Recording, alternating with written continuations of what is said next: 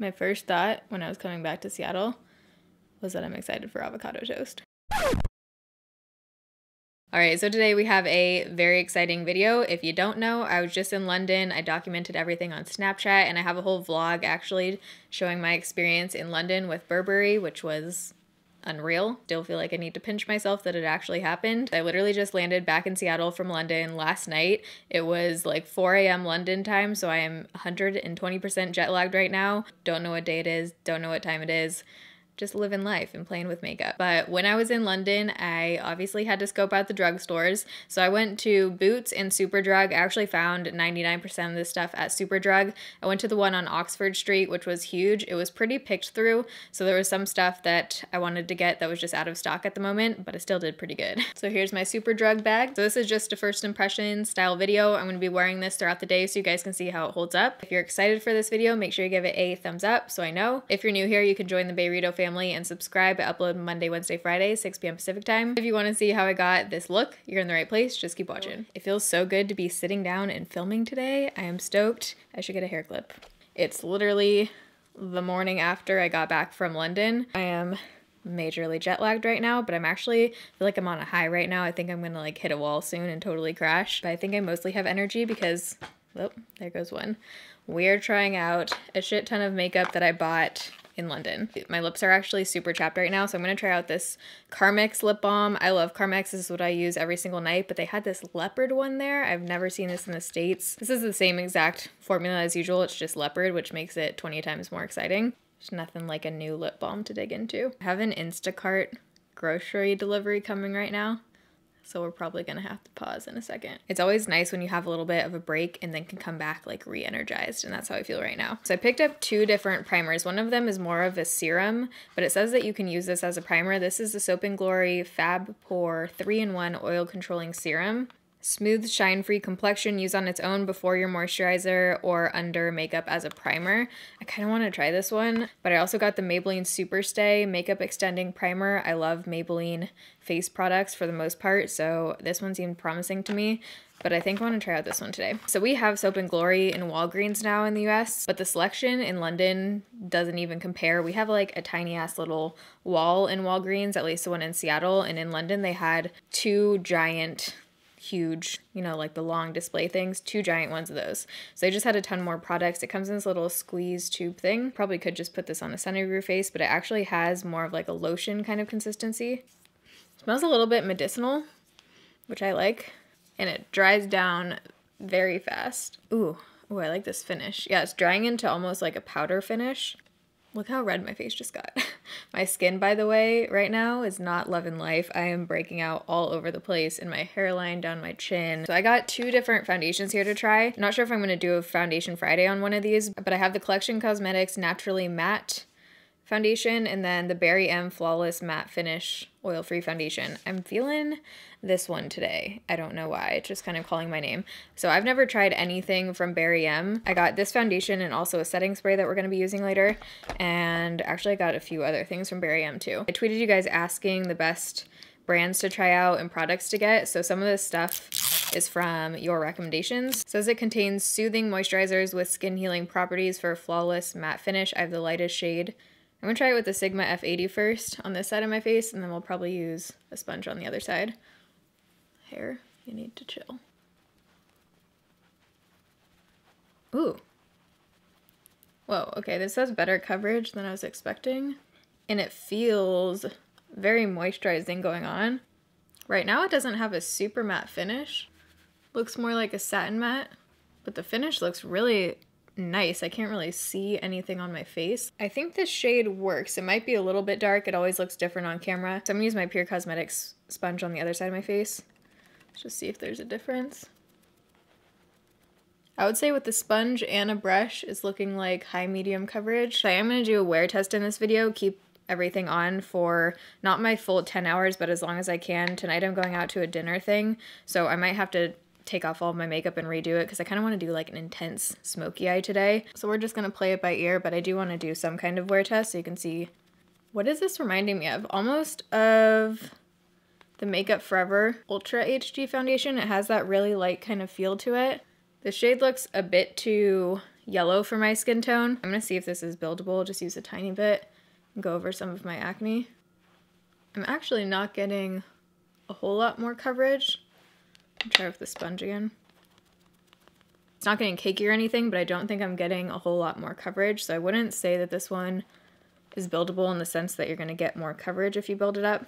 Yeah, definitely not. So I'm just gonna go in with concealer to kind of spot conceal on those areas, but this looks very nice. So one of my all-time favorite concealers is the Collection Cosmetics Lasting Perfection concealer in the lightest shade. I've talked about this for, I feel like at least a year now, maybe even a couple years. Before I got on the Tarte Shape Tape bandwagon, this was my like go-to concealer. Since this is a UK brand, I stocked up. I got 3 of these. It's only a few pounds there, and I usually have to order it on eBay in the US. So I stocked up on this stuff because I love it. It's light enough for me. It has really good coverage. It's moisturizing, doesn't cake up or anything.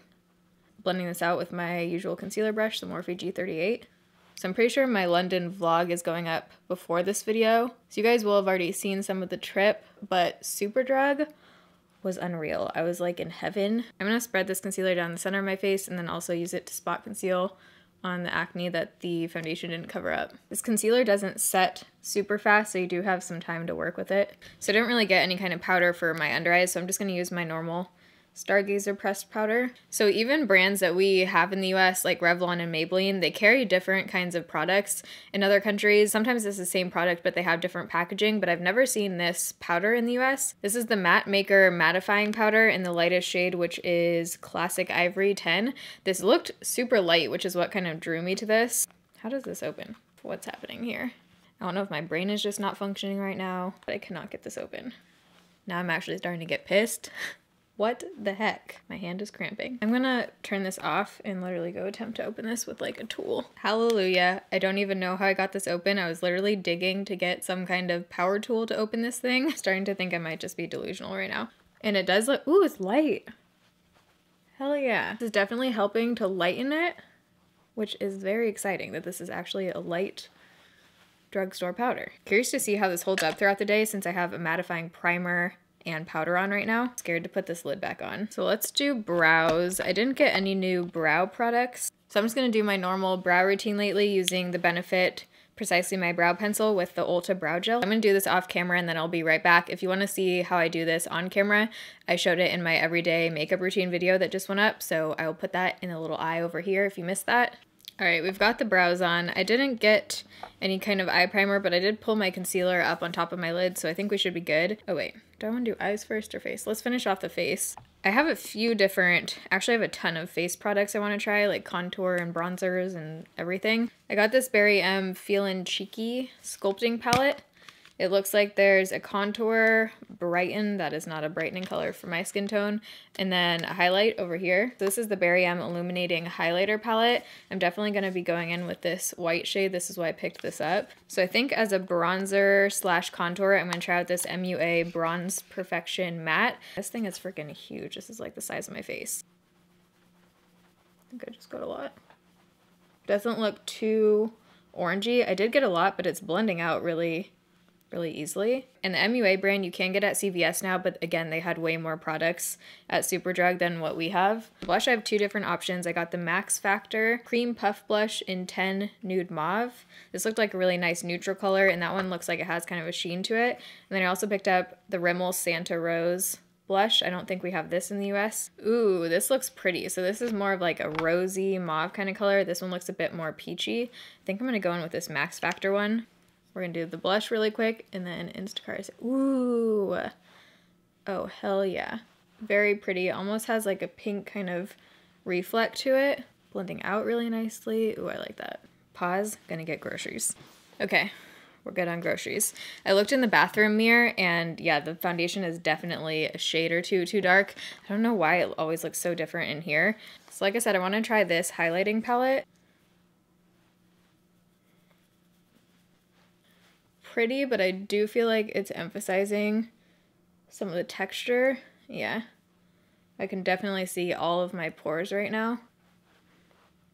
For eye primer, I'm just gonna use my Revlon Color Stay Cream Shadow in 715.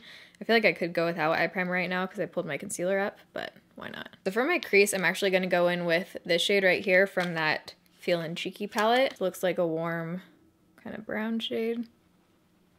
I can't get over the finish of my face right now. For the amount of texture and acne I have on my skin right now, it looks extremely smooth. By the way, let's look at the time since I'm doing a check-in and my whole face makeup is done. It's 10:47 right now. So I had like 5 different eyeshadow products and palettes in my basket, and then I eliminated it down to 1 just because I feel like I have so much eyeshadow. But this is the MUA Professional 6 shade palette in Rusted Wonders. The cool thing about Superdrug is that they have testers out. Why doesn't our drugstore do that? I feel like you could totally cut down on the whole returning drugstore makeup thing in the US if you just had testers out. Go figure. So you can actually swatch the shades. So when I was swatching these, they felt super nice and pigmented. I almost want to do like a red smoky eye. Why is my camera flashing right now? I'm gonna start off by taking this shade. I'm just gonna use my finger. So this shade is pretty, but it's a little bit tricky to blend. Like it's not really spreading. Just kind of sticking to wherever I put it down. Before I go in with more of the shades from this thing, I'm going to blend some matte shades into the crease to kind of smoke it out. I didn't get any matte eyeshadows, so I'm just going to go in with my Pixie palette. This is the It's Judy's Time Pixie palette, and the matte shades in here are beautiful. I've been really liking this thing. So I'm going to take this shade right here and just kind of blend this into the crease. I'm pulling this kind of far in because I think I want to do more of a halo eye. So then I'm going to take this light pink shade right here and put that right on the center. Ooh, okay, that's exciting. Isn't it crazy to think that some people don't get joy from eyeshadow at all? I mean, this is like making my day right now. I want a bit more depth in the outer corner, so I'm gonna go in with the darkest brown shade right here. I'm just blending this in my outer V and then bringing it inwards a little bit. There was a standalone Pixie store on what was it called?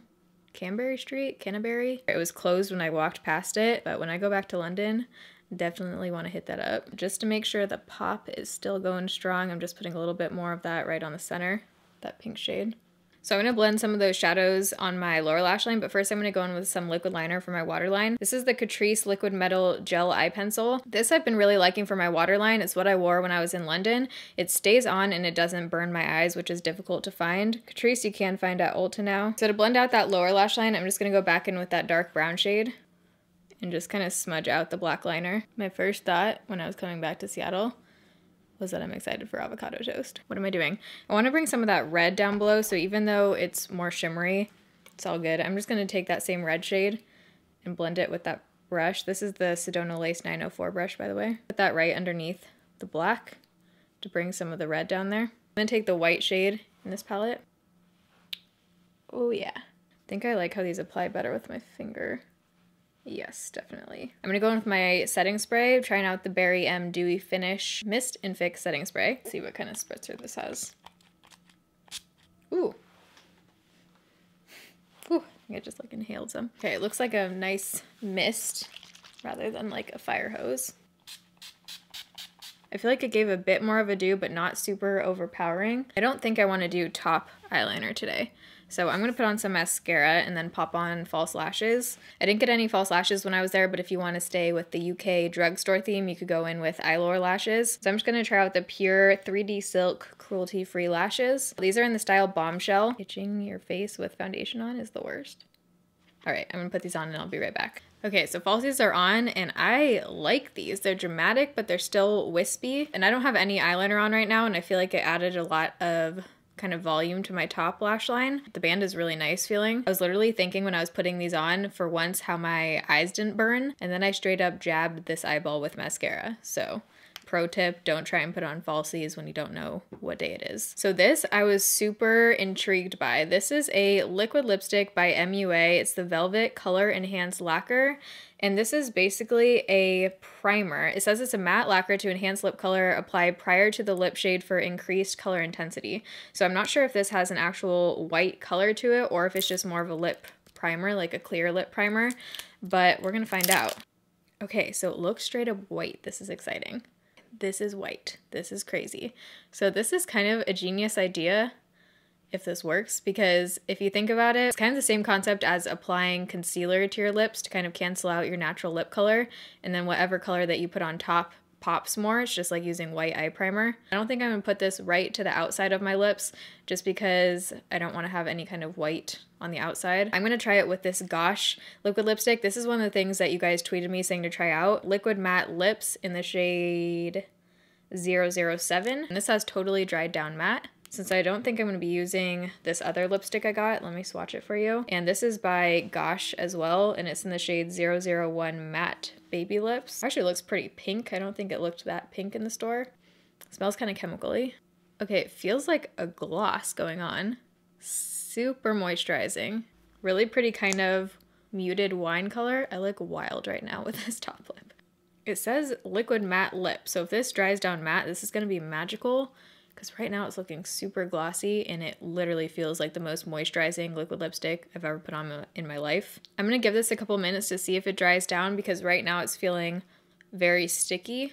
Okay, so if this one totally dries down, it takes a long ass time because it has been about 4 minutes since I put this on and it's still not totally dried down. And it feels very sticky. So I think out of everything I tried, the only thing that I was a little bit disappointed by is the highlighting palette by Barry M. I think if you like the more kind of glittery, there's just something about this that totally emphasizes the texture on my cheeks. But if you like that more intense kind of glittery look, you might like this. We'll see how the face products hold up throughout the day, but off of first impressions, I like how pretty much all of my face products look right now. Just off of first application, my skin looks extremely smooth and kind of airbrushed right now. I like the Maybelline powder. I like that it's light enough and it actually kind of helped to lighten my face a bit. The blush was super pretty. The eyeshadows obviously look really nice. I just think you have to work with these a bit more than usual. They don't really blend out very easily. So yeah, I think out of everything, I'm most excited about the face products I used and this white liquid lipstick, which I'm definitely gonna try out with normal lipsticks. All right, I need to not be functioning in the world right now. I literally just tripped over a cord and it knocked down my ring light, my mic, the light back there, and all of my makeup brushes. I need to be in bed right now. So it's 4:05 in the afternoon. I have hit the wall. The wall has been hit. I am still going out to dinner, but my eyes are burning so bad right now from the lash glue that I need to wash off my face and just redo my makeup really quick. Everything's only been on for 5 hours, but I do want to wrap this up and do kind of a 5-hour quick check-in. I figured it's better than no check-in. You can see how it wears after a few hours. So for the amount of mattifying products I have on my face right now, I feel like I'm actually pretty oily only 5 hours in. Keep in mind that the lights definitely amplify it because it's bouncing off my face, but I was just snapping out in natural lighting, and even there, my forehead looked pretty dewy. The thing I like is that my face makeup does look very nice. Literally, you can almost see no texture on my skin right now, which is very rare. It looks really good on the center of my face texture-wise. I just think I'm a bit oily for only being on for 5 hours. I've eaten 2 meals, and this lipstick is holding up really well. It hasn't really come off on the center of my lips at all. It does feel sticky though. It doesn't dry down. I feel like it's bled a tiny bit, but nothing bad. So I hope you guys enjoyed this video. If you did, make sure you give it a thumbs up. If you want to help support a YouTuber that you like, make sure you engage with their content because it really does help us out. If you comment and like, all those things do help out our channels. So I feel like some people don't realize that, but liking and everything really does help. So I love you guys. Thanks for watching. See you in my next video. Bye.